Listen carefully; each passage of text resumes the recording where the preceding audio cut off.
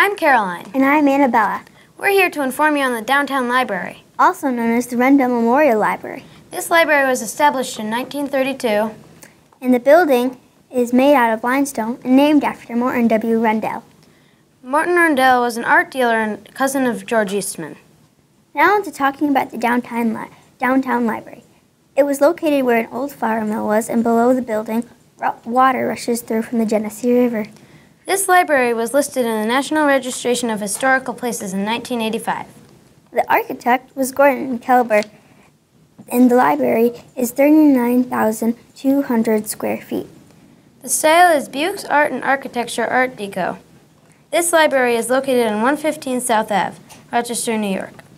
Last but not least, it's called the Rundell Memorial Library because Rundell donated $5,000 to cover some of the bills. We hope you've enjoyed learning about the Rundell Memorial Library. Goodbye. Thanks for watching. Bye.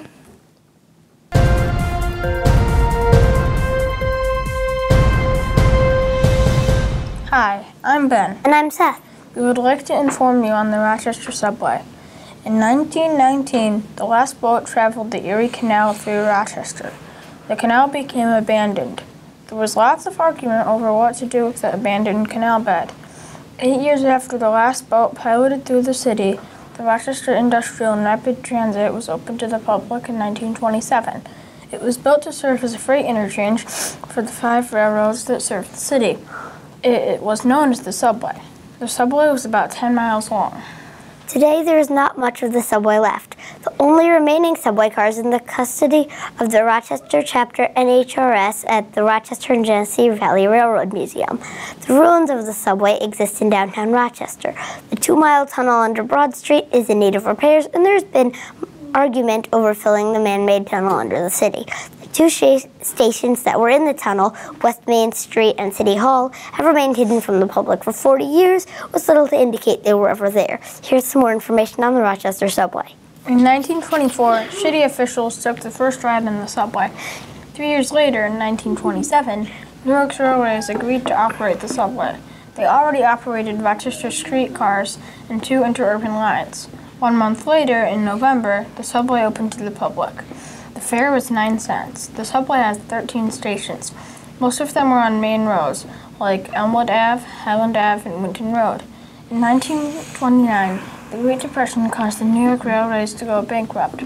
By 1931, all the interurbans were gone. In August 1937, the operation of the subway became the Rochester Transit Corporation's job. Later, in 1940, the subway cars were painted green to give them a more modern look. Thank you.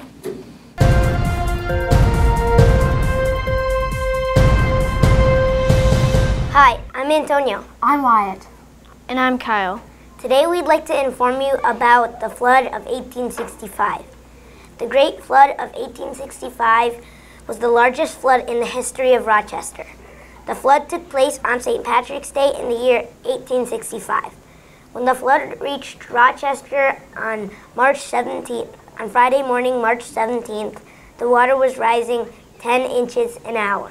The bridge and a lot of cars went falling over the high falls. Farm buildings, animals, logs, and trees were floating in the water.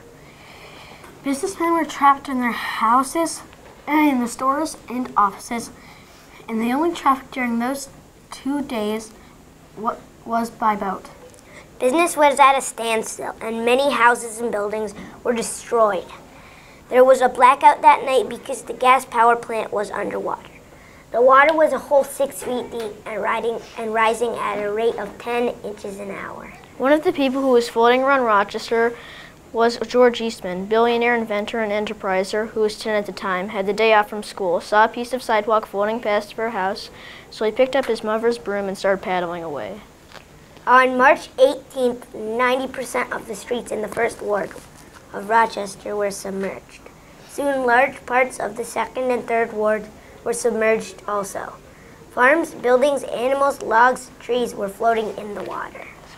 When the waters went away and Rochester counted the damage, it was $1 million, but not one life was lost. Residents worked for several weeks clearing away the debris and making the essential repairs. The 1865 flood was repeated in a smaller version in 1913, causing damage of $500,000. The city grew tired of the Genesis floods, so they decided to put a stop to it. The river was dug deeper and walls were made around it. That is how the Great Flood of 1865 swept through the city of Rochester that dark St. Patrick's Day.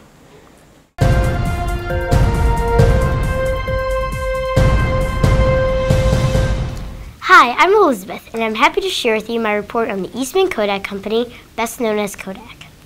George Eastman, the founder of Kodak, was born on July 12, 1854, in Waterville, New York. His family moved to Rochester when he was 6.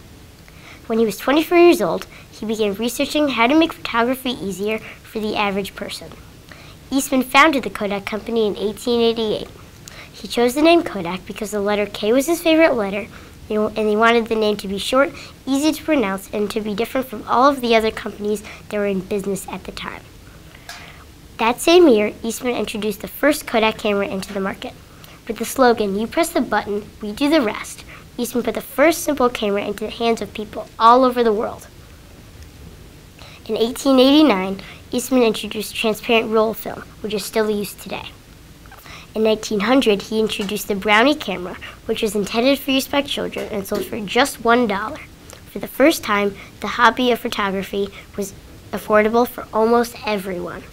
In 1914, the company built a 16-story office headquarters in downtown Rochester.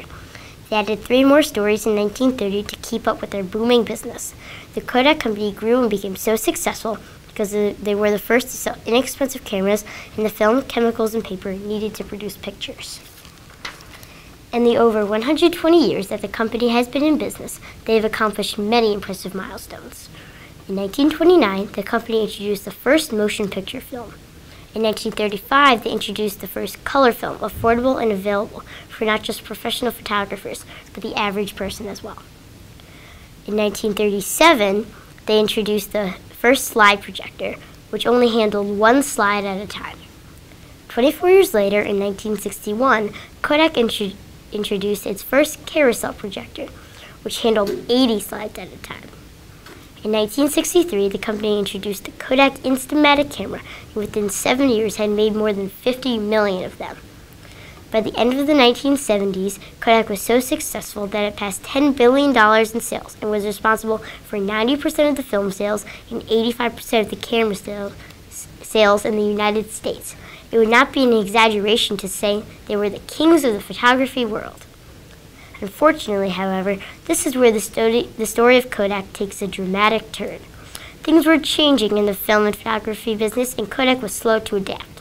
Some would say they didn't adapt at all. More specifically, 2 significant changes were happening that affected their company. First, a Japanese film company, Fujifilm, entered the U.S. market around this time with lower-priced film and supplies. Kodak mistakenly believed that American consumers would not desert its brand. Making things worse, Kodak passed up an opportunity to become the official film of the 1984 Los Angeles Olympics. Instead, Fuji won these sponsorship rights, which gave them a permanent place in the U.S. market. Eventually, Fujifilm opened a film plant in the United States, and its aggressive marketing price cutting began taking more and more business away from Kodak. The second change that was occurring in the photography industry was the shift to digital. Although Kodak had been investing billions of dollars into developing technology for taking pictures with mobile phones and other digital devices, it held back from developing digital cameras because they were afraid they would hurt their film business. In fact, they developed a digital camera as early as 1975, but dropped it because they didn't want to focus on a product that would take sales and attention away from their core business. As a result, many other companies developed these cameras, hurting Kodak's business even more. Today, the company is a lot smaller than it used to be, employing only 8,000 people compared to 145,000 at its peak. Kodak now provides packaging, printing, graphic communications, and professional services for businesses around the world. They continue to try to find new ways to grow as a company, including looking at some of their old ideas and inventions to see if they would be marketable in today's world. As for Mr. Eastman, the man who started it all, his legacy remains as strong as ever. $75 million he donated in 1924, 8 years before his death, continued to benefit communities across the world. For example, the Eastman School of Music wouldn't exist without his generous donation. His home in Rochester, now known as the George Eastman House, has become a famous museum of photography. Thanks for listening. I hope you enjoyed this report.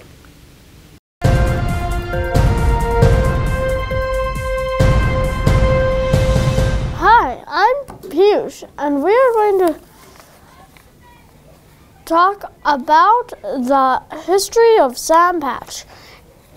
It is very inspiring, so enjoy this show. Sam Patch was born in Rhode Island in 1799. Legend says that Sam Patch made his first jump when he was a baby, right into a water bucket made of soap suds.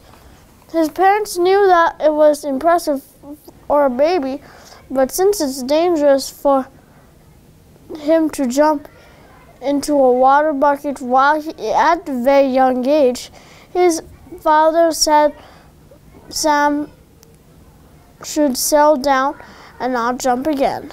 But Sam Patch did not settle down. He jumped into the Pawtucket River at 100 feet high, 33 meters for you fans of the metric system.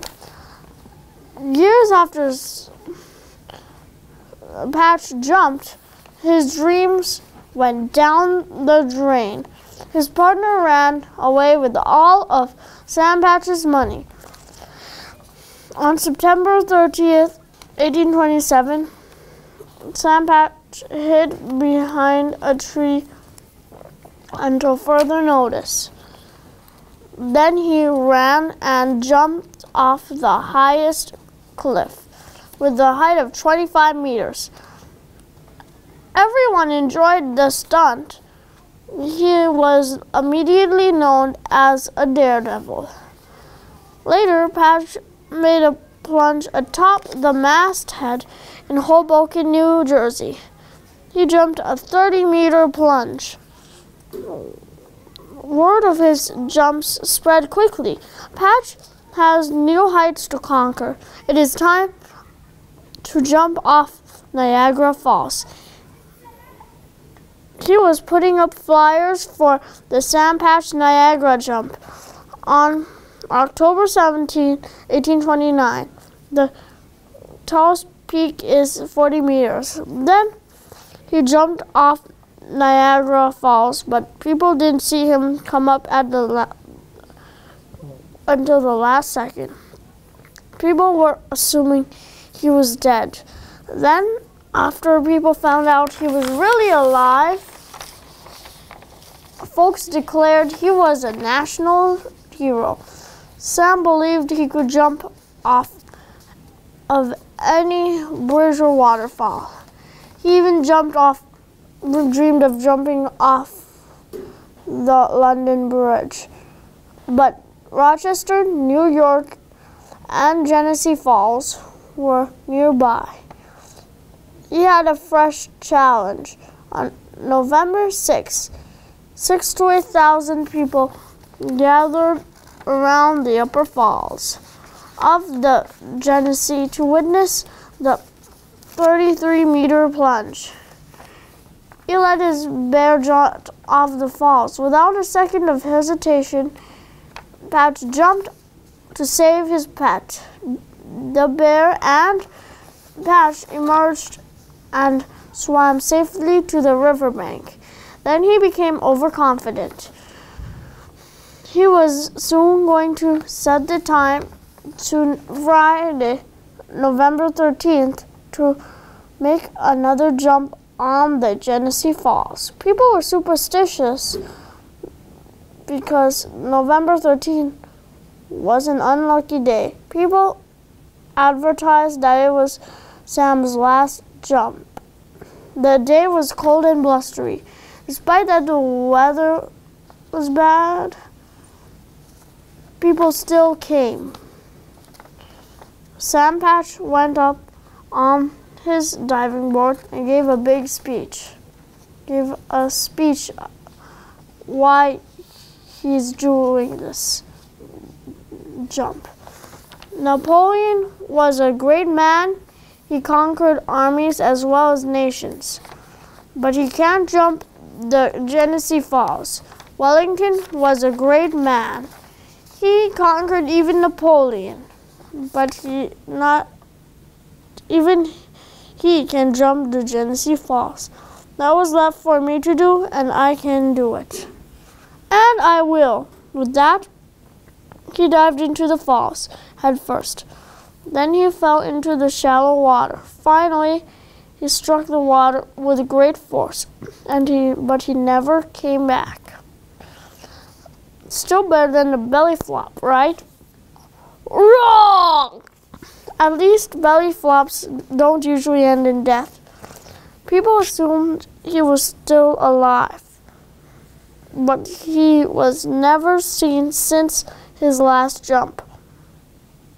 People found his body, and then after that, years after that, people would say that you could see his ghost at Genesee Fall on stormy nights. Sam Patch was a brave jumper, and he did a lot of things, from jumping into the Pawtucket River to jumping into the infamous Genesee Falls. He inspired lots of daredevils and might have even inspired you too. Thanks you for listening to my report on Sam Patch. I hope you enjoyed it, and I hope it inspired you.